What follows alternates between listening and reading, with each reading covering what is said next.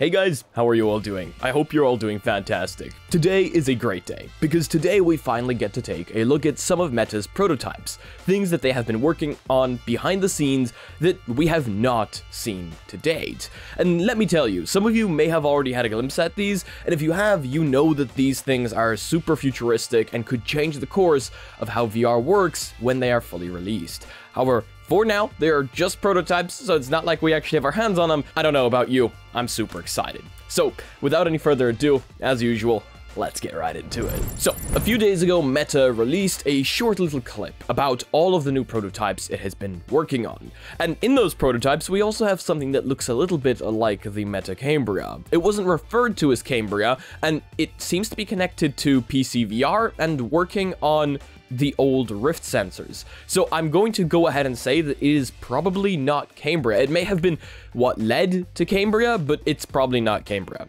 because it's not standalone. I mean, it can't be if it's using old Rift sensors, unless those are just for the controllers. See, there's a lot actually happening here, and in case you guys are interested in longer videos, in case you enjoy watching those, I highly recommend Adam Savage's Tested, where they actually went and checked out these prototypes hands-on. It's a fantastic video, super informational, but I'm gonna try cram all that down for you into 10 minutes today.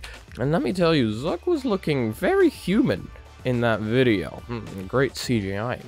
But yes, Meta has been working on some really cool prototypes. Varifocal lenses, allowing you to actually properly focus. HDR, super high resolution, Retina displays, all the good stuff. And they're trying to fit all of that into a really small form factor. Oh, also their naming schemes are absolutely hilarious. I mean, Butterscotch reminds me of ice cream sandwich back in Android. So, let's hop right into the first article. Meta is building a prototype headset called Mirror Lake to prove out nearly all of the advanced visual technologies that we've been incubating over the past 7 years in a compact, small form factor. So this definitely seems to look like Cambria, but let me assure you that Cambria will not have all of these technologies. These are still a whiles away, and I mean, fitting all of that into a small form factor is going to be incredibly difficult.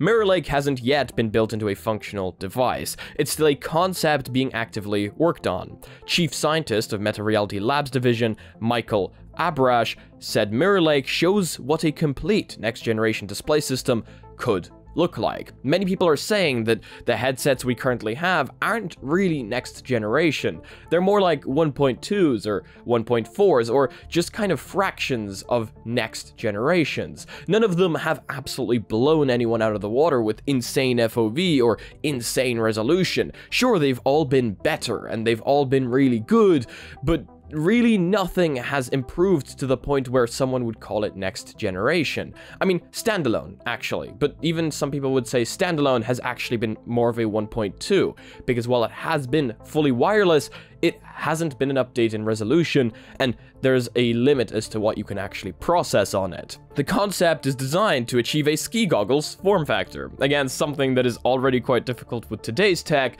Try cramming all of this tech into it. Variofocal. All current VR headsets outside of lab prototypes have fixed focus lenses, meaning you are focused on a singular display directly in front of you and it's fixed focus. Each eye gets a separate image, but the images are focused at a fixed distance. Your eyes will point, converge, or diverge towards a virtual object that you're looking at, but can't properly focus accommodate to this distance.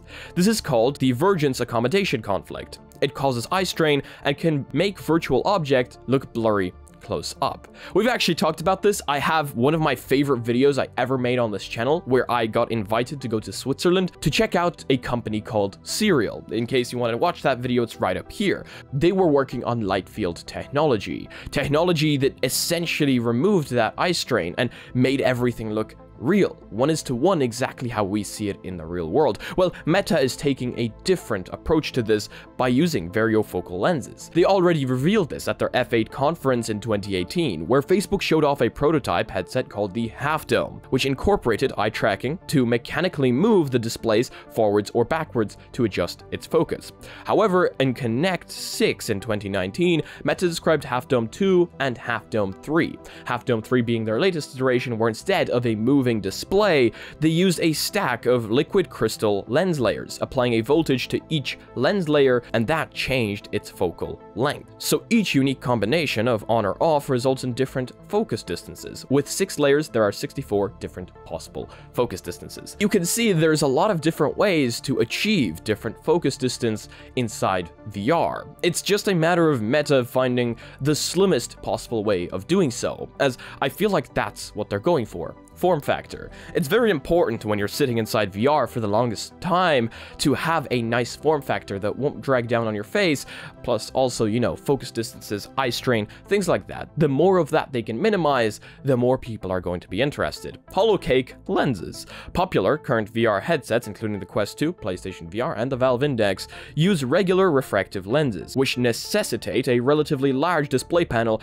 and a large gap between it and lens. The gap is the primary driver for the size and the bulk of today's headsets. Of course, you can't put a display here and a lens right here. It wouldn't work. I mean, did you ever try that with a magnifying glass? Nothing happens. So, you know, you kind of need to have that distance, which is why today's headsets are so bulky. However, then we have pancake lenses, where the optical path is short enough that most of the remaining thickness is the lens itself. To reduce the size of headsets even further, Meta's researchers kept the same core concept of pancake optics, polarization-based optical folding, but replaced the curved lens with a thin, flat holographic lens, building on the research they showed off in 2020. Meta calls this Holocake Lenses. To add to that, it actually becomes cooler, because if you're wearing glasses, you're going to really love this. Meta says a very thin prescription attachment could be added to the Holocake lenses for those with reduced vision, eliminating the need to wear glasses inside the headset. Something, you know, I'm a big fan of, as I need to wear these, I'm short-sighted, and in VR, these can be a pain. I have prescription lenses inside VR, but they actually kind of increase the thickness, so I need to use the thicker pad on my interface in order to move my eyes further away from the lenses. It's kind of a pain, and a really thin film would be amazing here. The reverse pass-through is also something they're working on. It's actually hilarious and looks really funny. You know, when you're wearing your headset, people can't see you, and reverse pass-through would allow those people to see your eyes, see where you're looking, see if you're looking at them maybe. Well, actually no, because you'd be looking at the display. I don't even know if this is necessarily 100% important, but it is kind of cool, you have to say. It looks really futuristic. Now let's move on to some of the other prototypes. Really high resolution, Retina displays, and ultra-high HDR prototype. Meta presented 2 more prototype headsets, each solving a different aspect of its goal to make VR indistinguishable from reality. Butterscotch. See, here we go. The Retina resolution headset. Retina is a term often used to describe angular resolution, which at least matches that of the human eye. The generally accepted threshold is 60 pixels per degree. No consumer VR headset yet comes close to this. The Quest 2 only reaches 20 pixels per degree, so that tells you how far more we need to come in order to reach human eye resolution. The Vario Aero reaches 35 pixels per degree, and Vario's $5,500 business-focused headsets surpass Retina's resolution, but only in a tiny area at the center of your view. Butterscotch is a research prototype, achieving 55 pixels per degree. Achieving this required more than just a high-resolution display. Meta says it developed a new hybrid lens system that would fully resolve the higher resolution. But if you look at these eye graphs, which is actually something I myself am quite familiar with, you can see how absolutely incredible the resolution is on this. It would allow you to read even the lowest line of letters and numbers on one of these eye graphs. It is absolutely incredible and would boost immersion inside VR by a ton. Let's move on to Starburst, another really funny name. Ultra bright HDR. HDR content, of course, is something that is beautiful. It's beautiful, but sometimes, according to me, it can look less realistic. I mean, I have a HDR TV right here, I have a HDR TV downstairs, and while it looks beautiful, if you ask me, it looks better than real life, which is slightly concerning. Starburst is a prototype headset demonstrating extremely bright displays with high dynamic range.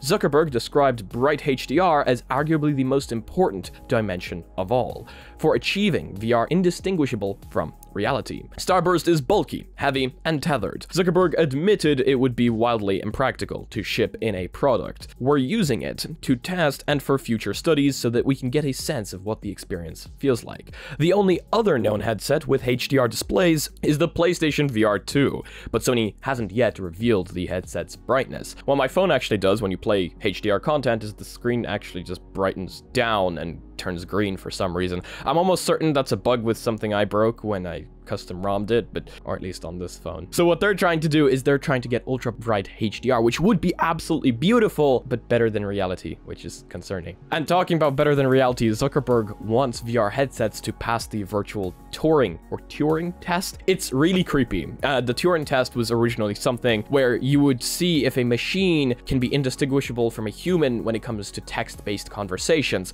It's really creepy, but Zuckerberg wants that to happen with virtual reality as well. When you put on a VR headset, can you distinguish it from real life? It is very, very creepy, and I think once we get to that stage, a lot of people will just refuse to live in the real world and live in virtual reality, which I actually, even though I'm a huge fan of VR, I'm not all in for that. I actually enjoy living in the real world, and I enjoy that human interaction. And while VR can replace that, well, actually, we might get to the point where it's indistinguishable, and what am I going to say then? Either way, tell me your opinion on that down below. Meta's leaders aim to make VR headsets so advanced people wearing them can't tell whether they're looking at real or virtual reality. That's the comment from Meta's chief scientist, Michael Abrash, who recently joined CEO Mark Zuckerberg and some of the company's top researchers from a video briefing with journalists led by Zuckerberg.